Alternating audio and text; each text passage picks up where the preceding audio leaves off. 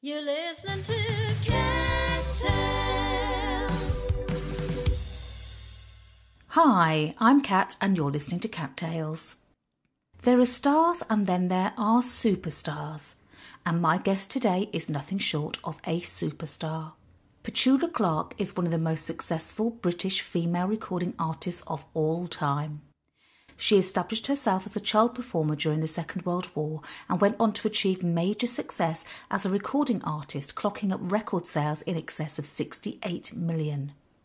The enormous popularity of her signature song Downtown in 1964 led to an incredible international career, a series of consecutive top 40 hits, films and TV specials, including appearances with everyone from Dean Martin and Fred Astaire to Bob Hope and Sammy Davis Jr. Actress, singer, composer, stage performer, television star and more awards and accolades than she can remember. Quite simply, Petula is the stuff that legends are made of. This is The One with Petula Clark. Hello, Kat. How are you doing? Not too bad, actually. It's not a bad day today. It's sort of spring-like. There are primroses peeping up and violets and daffodils and daisies. So spring is on the way. we need a bit of it, though, don't we? We do indeed, yeah. The first thing I wanted to do was just say thank you so much for agreeing to talk to me, because it's, I'm just absolutely awestruck with what you've done in your life, to be honest. And I always research everybody. Of course I know about you, but I tell you what I was surprised about was the fact that you have in fact been going for like 8 decades. You were a child star. Now, I didn't know that because I've only been aware of you obviously in adult life. So you've done almost this for your entire life, haven't you? Which is incredible. Yeah. Yes, I have. Yes, I really haven't done anything else apart from having 3 children, which is quite an accomplishment, I suppose. Well, it is. Yeah. So that's my proudest accomplishment, I have to say. I was a very musical child. My mother was Welsh. Therefore, she was very musical, and we used to go. My sister and I used to go to Wales. When the Blitz was getting a bit too frantic, we would go off to Wales, and I loved it. And I used to sing all the time. I was looked on as someone a bit odd because, I'd be singing in the rain, going down the street with my coat wide open and singing away, just totally lost in music. I always have been, and actually I still am. Yeah, well, I was going to say that very thing, that actually you've, from sort of maintaining a career over 8 decades, must have been really hard, despite the fact clearly you've done many, many different things in your career. You've obviously got a huge amount of talent, but the industry is so fickle, isn't it? How have you managed to maintain it? I don't know. I mean, it's something that I've never really thought about. I've never have sessions of, with my team of people, which I don't have, incidentally, and saying, what do we do next? I really have never been very ambitious. Things have just come along. I've either accepted them or I haven't. Sometimes I should have accepted and sometimes I shouldn't have. My life is like anybody else's life. It's just a series of incidents and accidents, and the only sort of thing, the constant thing is my love of what I do.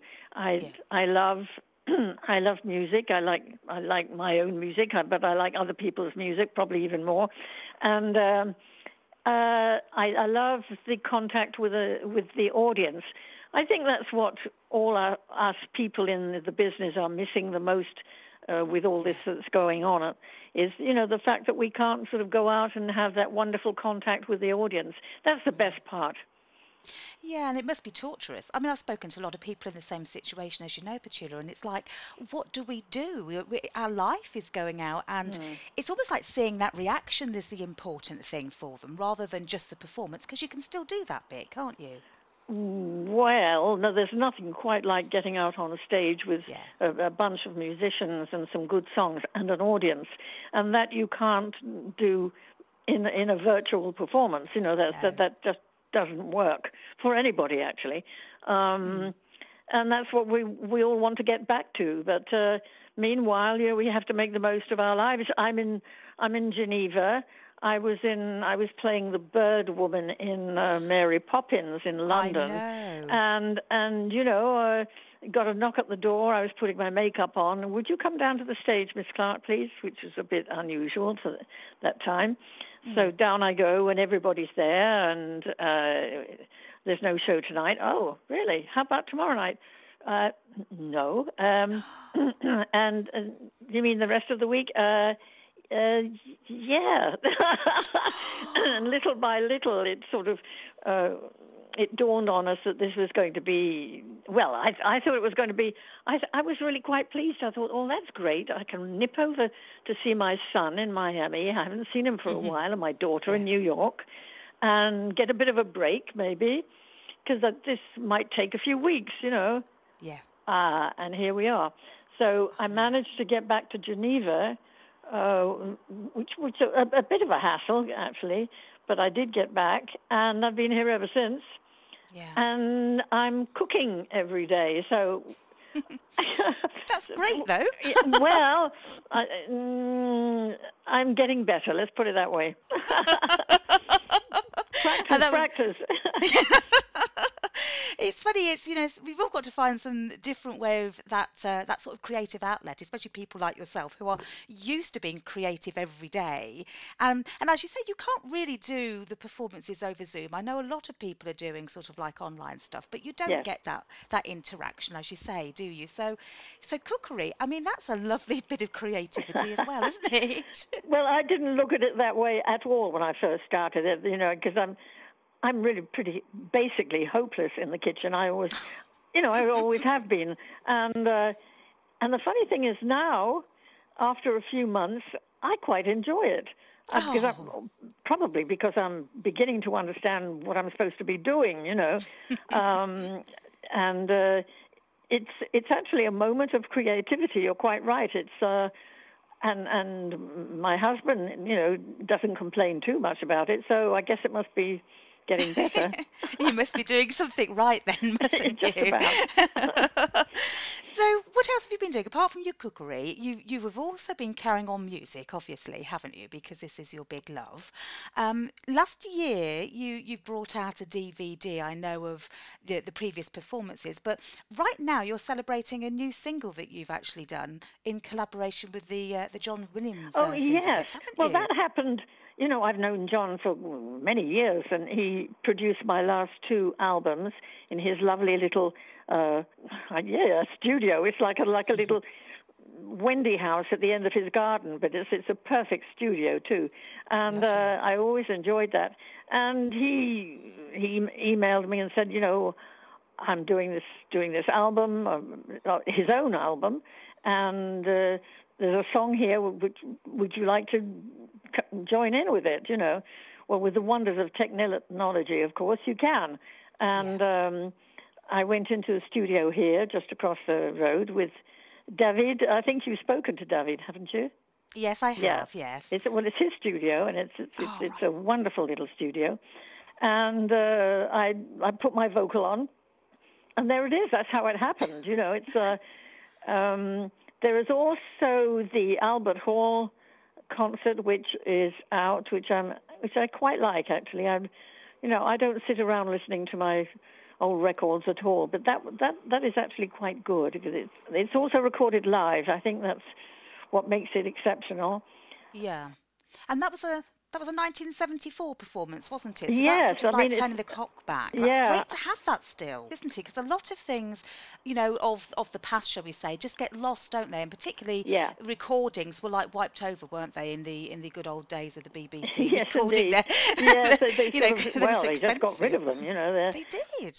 I know, isn't it? It's sacrilege, really. But so how did that one actually manage to survive? Because that's, going back to that era when it really was Binnett's sort of attitude, wasn't it? Well, it was put out, and then I think David had the idea of maybe just listening to it again and doing some editing.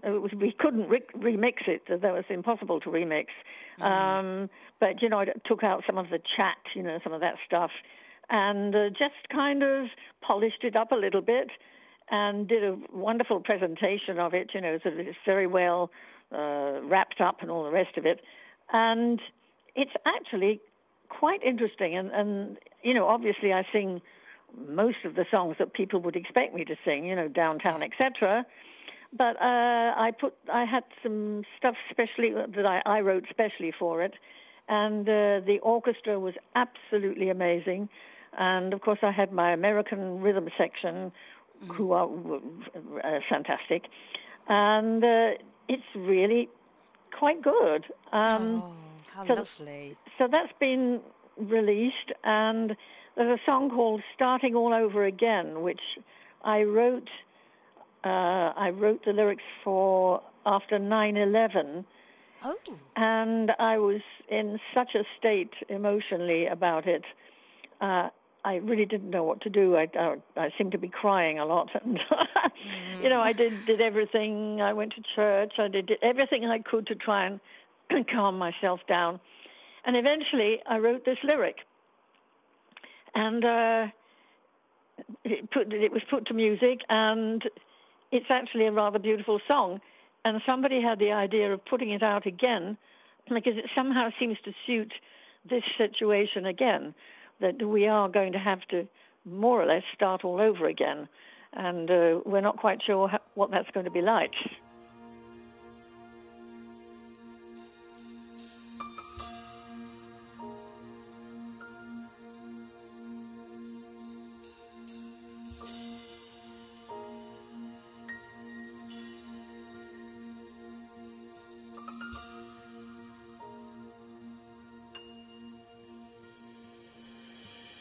Starting all over again, recreating the dream we once knew, going back to a time that has drifted away. Well, it won't be that easy to do. Through the tears and the anger and pain,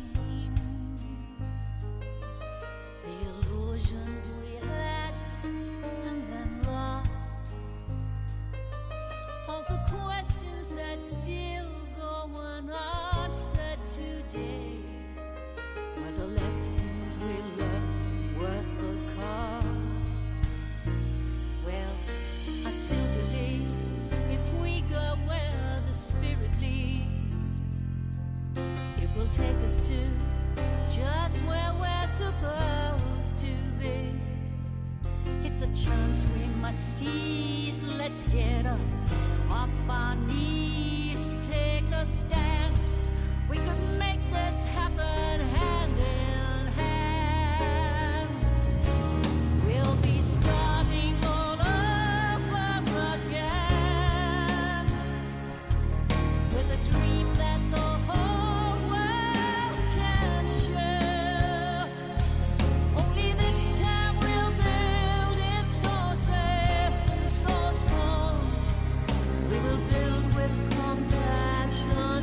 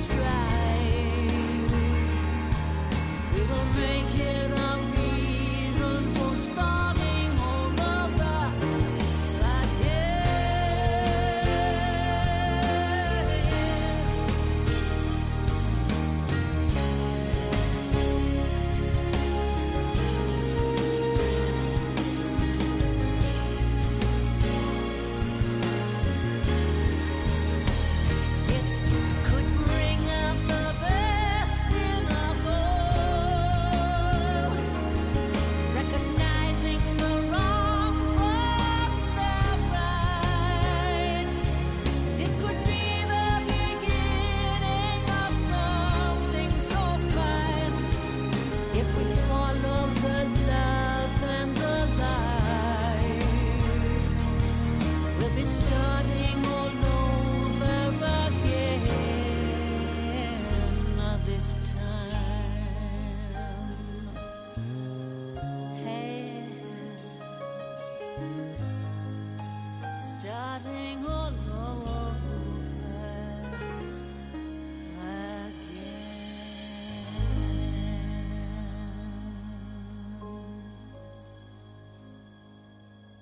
Hi, I'm Petula Clark, and you're listening to Cat's Tales.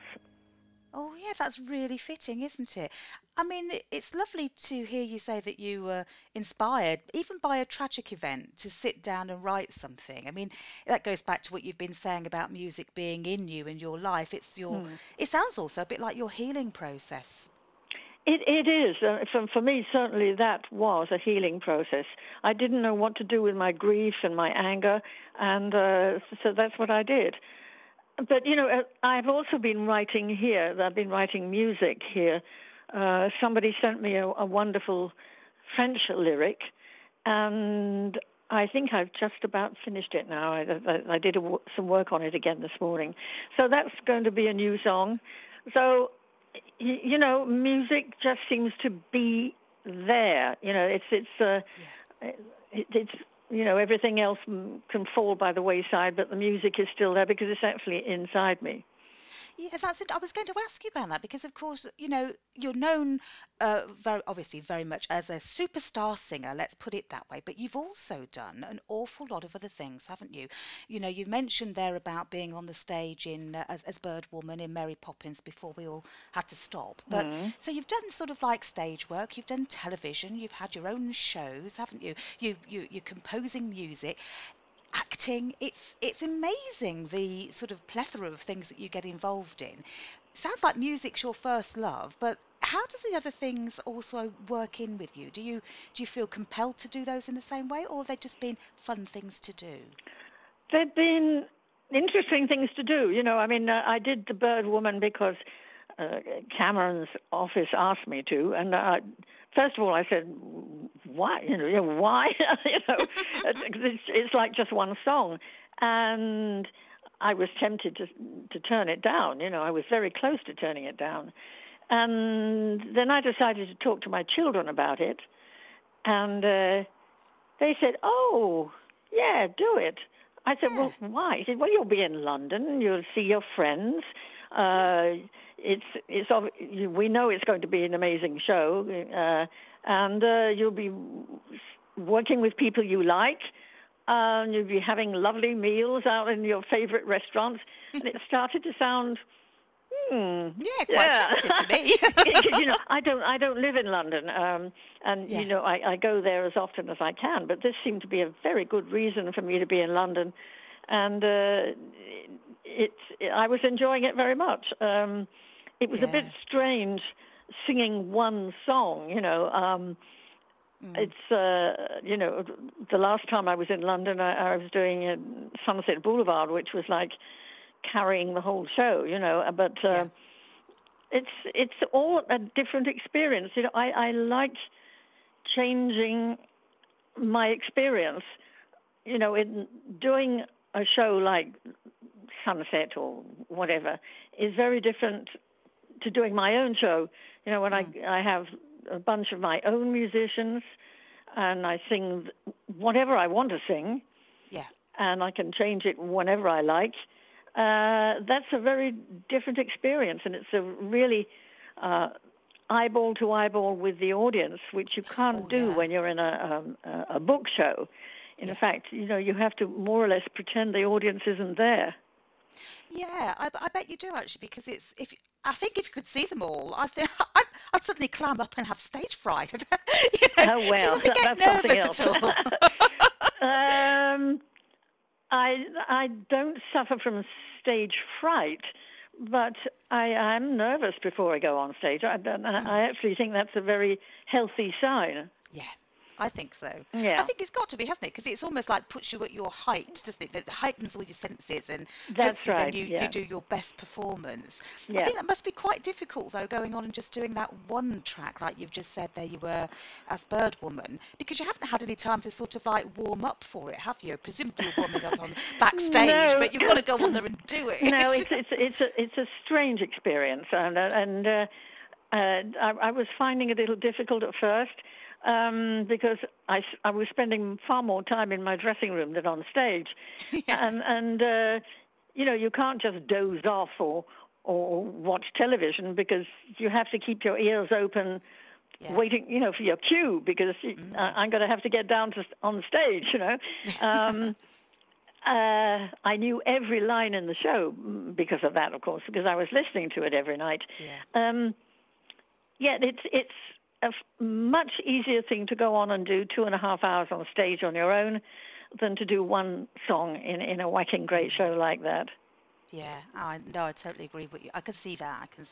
Just even from the outside when I haven't done it myself, obviously, I'm Yeah. glad to say. So looking back at your career, I mean, is there any sort of highlights that you would say, do you know, I really love that? I mean, the things that stand out are obviously the ones, shall we say, that everybody would think about. You know, the 68 million records that you've sold, and Downtown comes straight to mind when anybody thinks of you. But for you, are there any moments that are sort of like the not so obvious ones, or perhaps they are the best ones for you? Well, there are so many great moments, and some of them are rather sort of unexpected when you meet someone.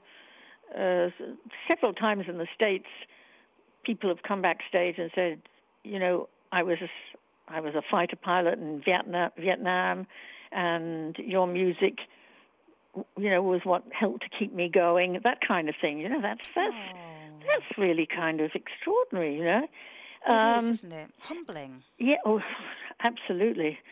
And then other things, I don't know, just probably one of the happiest moments of my life was when we were making Finian's Rainbow, because it was just such an amazing mix of people.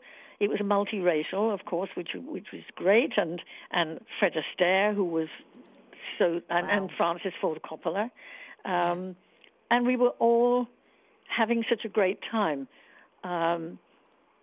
We were making the movie on the back lot at Warner Brothers, and because we were on the back lot, that's meaning we weren't actually in the studio. We did very little of it in the studio, but they built the whole village on the back lot, so we were sort of hidden away from everybody. And you know, Jack Warner used to say, you know, of Warner Brothers, you know, from time to time, you know, what's going on back there, you know. And there was quite a lot of hijinks going on back there, and it was great. It was just fun, and I was working with some of the great people, you know, in the movie business, and I don't know, I don't know why I was extremely happy there. So that was one of the happiest moments. But, you know, the first time I sang Downtown was, you know, in the studio in London. I had already heard it. Tony Hatcher played it to me at our apartment in Paris. He played it to me on the piano, but it wasn't finished yet. Yeah. And then when we eventually got into the studio, the first time I heard it with that orchestra, I nearly fell over, you know, and I just couldn't wait to get up to the microphone and sing it. So that was a very special moment too. We didn't even realize that we were making a monster record. We just knew it was going to be pretty good. That's all. We knew it was going to be okay.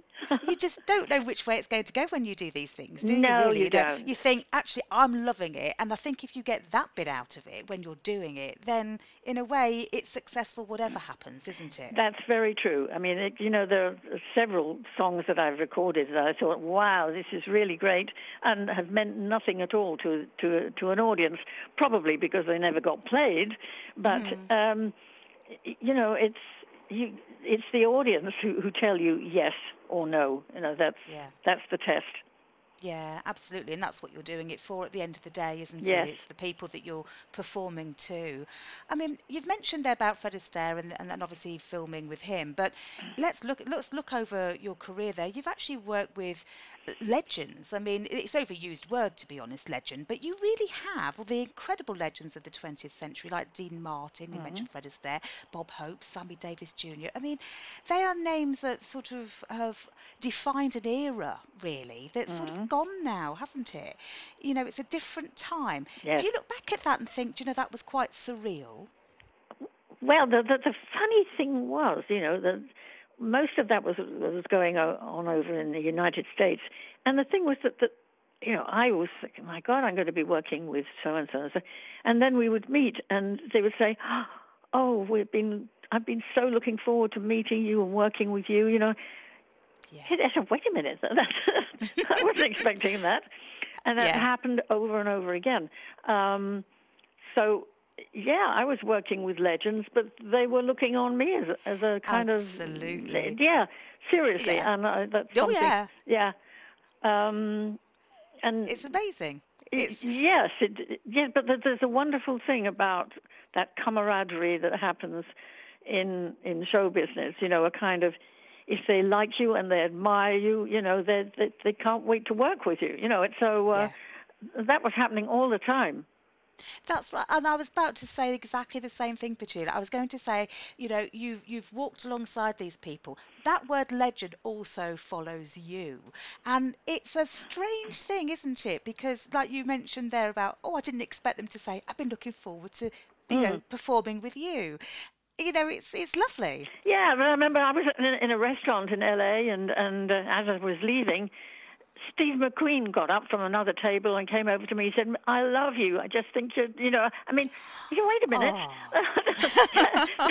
and there was stuff going on like that all the time. And that made the whole experience very, very exciting, I have to say, and unexpected.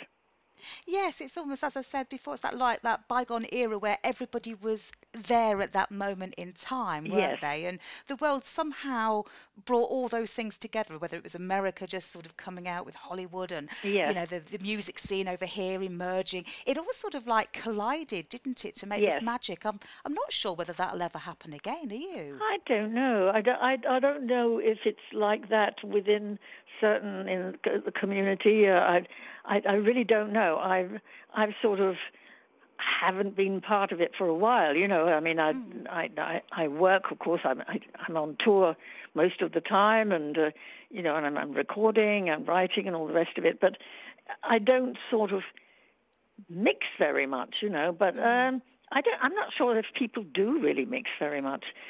It doesn't feel like it, to be honest, in the same kind of way. No. That's what you just, I don't know. You look back at those times and think they seem to have a little bit of magic that doesn't seem to exist anymore. It was just something that I feel that came together. Whether that's true or not, Petula, I don't know. And No, but talking about that, it's something that I try to avoid because. I don't want to seem like a sort of old fart, because I really am not. I don't live in the past at all. In fact, I get criticized a lot. I'm not nostalgic enough. It's okay. I'll look back at it if I'm talking to someone like you. I'll talk, but otherwise, I don't look back on my life. It's. I don't feel that I've done very much, actually. I mean, no. I find that lovely. That's so. We talk about being humble. That's so humbling. I don't think it's humble. Beautiful. It's just, I'm also there was a certain moment when I was doing so much. And the children were young, and it was complicated, and I was whizzing around from one continent to another, and I had the French career going, and Italian and German, and then America happened, and it's all a bit of a blur, there's an awful lot of it that I actually don't remember because it's I do and I don't, it's there, but I think. Oh, yeah, yes, that's true. That happened, But I don't sit around looking at old photographs and listening to old records, and I'm not like that. No. No, absolutely. And, I wouldn't expect you to either, because it's sort of like you've done that bit, haven't you? You want to get on to Yes. the next bit that you're looking forward to. It's amazing. And just, you say what you've done, but I think your website is absolutely wonderful in terms of like an archive of what you've done. I mean, I do say to all the listeners, please go and have a look and see what's available to buy, etc. on petulaclark.net. It was fascinating to see it all in one place. It must have taken ages to put that together. I mean, have you kept things memorabilia over the years, or was it like some painstaking research I honestly to do don't it? know. I don't have an awful lot to do with it, to be honest. Yeah. For instance, David, he's sort of my assistant and all that kind of thing. He knows everything. I'm sure he knows what color knickers I was wearing when I recorded Don't Sleep in the Subway. He's just, and there are other people who are the same. I was watching television the other night, and Helen Reddy, whom I knew, I was very friendly with her, and they were doing a whole program with the guy who was running anyway, her fan club. And he knew absolutely everything about her. It was his raison d'être. It was, and it was rather touching. Yeah. It's wonderful. It's wonderful, isn't it? And as you say, I mean, when you're living these things, and you must have been so busy throughout most of your life, where it does become a blur, doesn't it? And you think, did I actually do that? It's almost like driving somewhere sometimes. That's right. If you've done that, and you go, did I just drive there? I don't remember doing it. Yes, exactly. No, but fortunately, David knows everything about my career anyway, and if somebody asks me a question, I just get back to David and ask him, and he'll tell me. He'll go finding it. Yeah. Well, if you ever want to go and fill in those blanks, Petula, go onto your website and it's all there. No, dear, I don't think I could face going onto my website. Oh, bless you. I'll tell you what was really surprising for me. Surprising is the wrong word, actually. But I'm going to talk about your awards, because you have won so many awards. I mean, I counted over 60 on there, but I think there's loads more tucked away somewhere. Maybe. I mean, that's just astounding, isn't it? Do you sort of look back at those and go, yeah, they were the moments that were really good, or do they again just go into this blur of oblivion for you? Well, I didn't realise I'd had so many. I know. No, seriously, I didn't. I think I've still got my first one, which was like a silver microphone. I think it was a BBC award. That must have been way back. You can check it out if you like. I do like my Grammy awards, because they're rather cute, and they are on display. Where are they? There's one in the living room as I speak. I think the other one's broken, so we have to get it repaired. I've got a whole bunch of stuff in the cellar, but I don't have a room where they're all on display, I didn't expect you to. No, not really. Although some people do, though, actually. I'm saying that. Some people I know they do. That, well, maybe they've got more space than I have, but yeah, they're nice. But, I don't know about other people, but I don't do stuff to get awards. It's a nice plus. And, and my CBE is very nice. It's in a drawer somewhere with my French award. But, I don't sort of have them out on display, No, and what's driving you still is that music, isn't it? And it's really evident to see when you're creating new music all the time, which is, it's wonderful. I just think it's wonderful. Do you find it difficult to come up with those new ideas, or do you find that moments like 9/11 just sort of like hit you in the face and go, I've got to do something about that? Yes, that was a very strong impulse. That's true. I don't look on myself as a songwriter. Actually, I came to it fairly late, and it was Tony Hatt who encouraged me to do it. He had been writing and I was doing albums one after another, and then he called me one day and he said, listen, I can't think of, we need another song and I haven't got another idea in my head. He said, why don't you write something? I said, me write something? He said, yeah, come on, write something. So I wrote the music for You're the One, and he and Jackie did the lyric, and it's actually quite a good song. And I thought, I didn't realize I could do that. And then a group called the Vogues recorded it and had a hit with it. And it's only really in the last, how many years? I don't know. Anything to do with numbers, I don't know.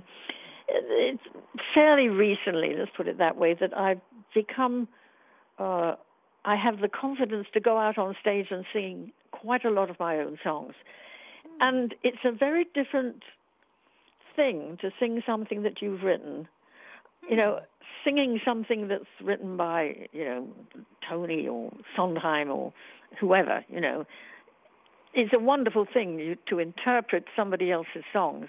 But when you've written it, it's coming straight from you. It's coming straight from your heart, from your mind, from your soul, if you like. Yeah. And it's a very different experience. And I enjoy that. And I enjoy writing, too, almost as much as singing now. So that's lovely. Yeah. I bet that surprised you then, by the sound of it. If you weren't sort of like inspired initially to write, so to actually come round to the point where you're thinking, do you know what, I enjoy that process now. Yes. That's great development, isn't it? Yes, it is great. And I'm grateful for Tony, for encouraging me. But other people have too, and I just enjoy doing it. It's something that you can do. I mean, I can do that here. I don't need anyone around me to help me. Like I just do it. Yeah. Finding an idea for a song. Well, I don't want to fall into the trap of writing something mawkish about the situation. The song that I recorded with the John Williams thing was fun.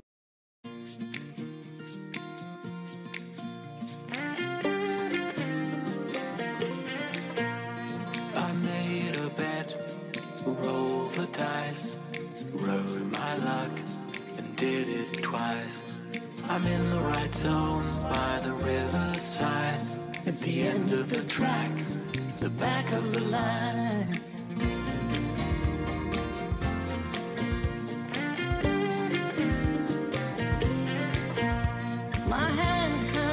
I can't touch your skin. I want to start, need to win. My head keeps turning 6 feet away.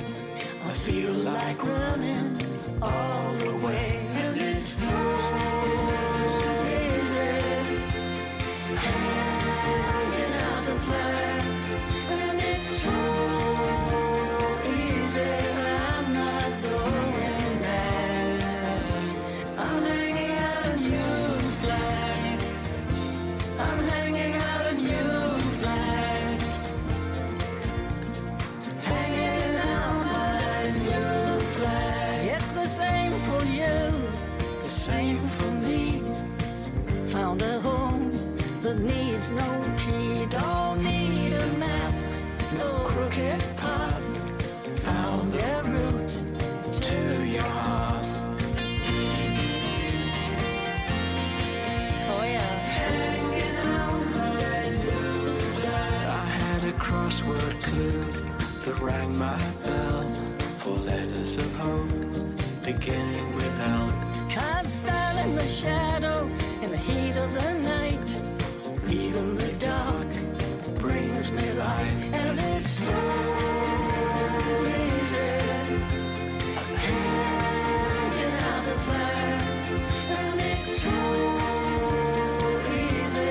I'm not going back. I'm hanging out a new flag. I'm hanging out a new flag. Hanging out my new flag.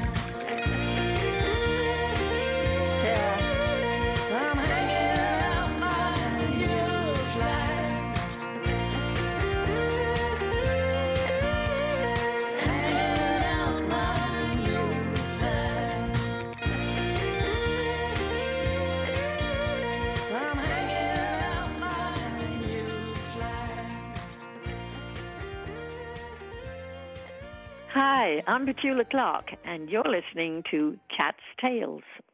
I just like doing different things. I don't know what's going to come out of me next, so... Yeah, well, I was going to ask that. I mean, what's next? Because you just keep coming up with all these surprising things. And have you any plans, or is it just follow that journey like you've been doing? Well, there's the Mary Poppins office to keep in touch with me, because, they're hoping to reopen soon. I mean, I don't know how soon. I don't know how they'll do it. And they want me to go back. And I have to wait and see how I feel. I'm really going to play that by ear. Yeah, I mean, and it's going to be different, as you say, isn't it? Really. Yeah. Have you had an injection yet? Have you been inoculated against this? You've had yours. That's great. Yeah, I had both my vaccinations. Yeah. Great. Yes. So at least you're feeling a little bit more sort of protected than you were before. I suppose so. Yes. Yeah. I still wear a mask and do the social, the distancing. I think that's a smart thing to do. It'll be interesting to see what it's going to be like when we don't have that anymore. I wonder if people will have changed their habits. It'd be interesting to see. It will. It's almost like a social experiment, isn't it? I was thinking the same thing. Will we still keep up that sort of like social distance, or will we all start, going back closer together? Yeah. Will we start hugging again, shaking hands? Yeah. All those things you miss, that contact. Absolutely. I think that's what I miss is, that coffee shops aren't open. I used to love, going out and walk in the park and go and have a cup of coffee, and that's kind of sad, of course, restaurants, of course, we miss that too, but funnily enough, it's the coffee shops I miss. Yeah, I know what you mean. It's the little things, isn't it? It's those sort of like daily things that you used to be able to do that are restricted. Right. And they're having a big impact on the whole world, aren't they, in terms of mental health? It's a sad thing. Definitely. It's a very sad thing. Well, but music is there for us all, and that's what uplifts us, doesn't it? So we're going to have to say, let's get people buying your music again, get them downloading it all. Well, get them going out there and buying they music. can, I guess, but the whole business has changed anyway. So, it's there if they want it. I'll go on putting stuff out, and if they want to buy it, great. If they don't, I'll still go on doing it. And do you hope to do a tour again soon? A tour? Well, I don't know.